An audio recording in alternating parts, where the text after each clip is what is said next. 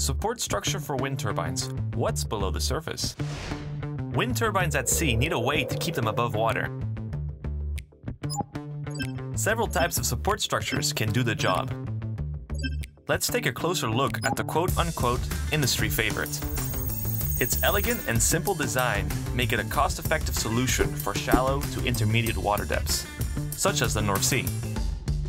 But to maintain a strong and stiff structure with heavier turbines and deeper waters, the monopile must be longer, wider, and thicker. The fabrication, transportation, and installation become limiting factors.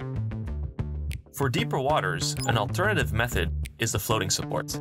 Rather than a fixed solution, a floating platform is connected from sea surface to seabed with anchor lines. You might imagine that the stability of the structure is a challenge. We are looking at a long stick with a heavy topmass. For the deeper offshore sites, this new technology could be an economically viable solution. Want to know more about turbine support structures? Read about it on our website. We hope you enjoyed our 60-second lecture. Would you like to know more about offshore energy? Click here to see more of our videos and make sure to click here to subscribe to our channel.